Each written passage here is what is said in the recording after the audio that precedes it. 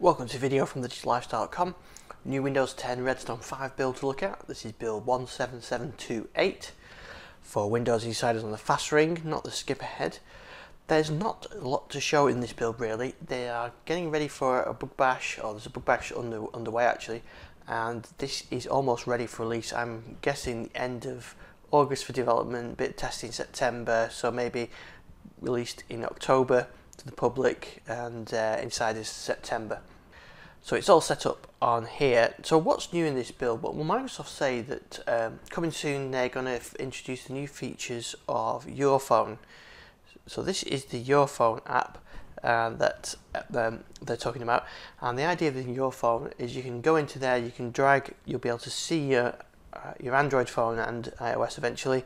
You'll be able to drag pictures into applications, you'll be able to text from here and return text, see text notifications coming through, that kind of thing with your phone, and you'll be able to take a picture here, drag it into another application. Now so far I've just fired this up and it doesn't do anything, and Microsoft don't actually say it's in the build, they say it's coming soon. So I think this is the underlying code that's in there, and that's coming soon. So you need Android 7.0 or higher for your app, and iPhone is coming soon as well. So we'll have to wait for that code to be implemented, I think. So perhaps the core of it's there, but it's not ready yet. The only other changes in this build are some Narrator improvements for reliability, including scan mode, quick start, and so on. The rest are all minor modifications. They fixed some issues with the clock stuff. They fixed up issues with task view that would crash.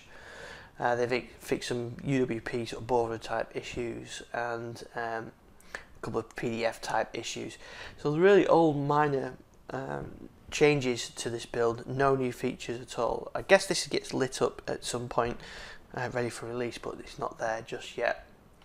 There's some known issues. They're still working on dark mode. There's still some issues with WDAG, remote desktop, and Hyper-V.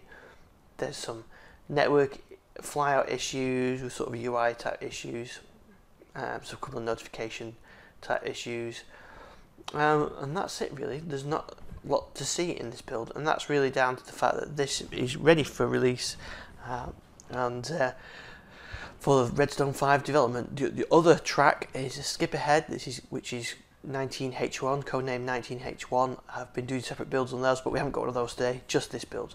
If you go on our YouTube channel, you can look at previous builds, and you can actually go right back to the very first Windows 10 builds, the preview builds, way back 3 years ago on our YouTube channel.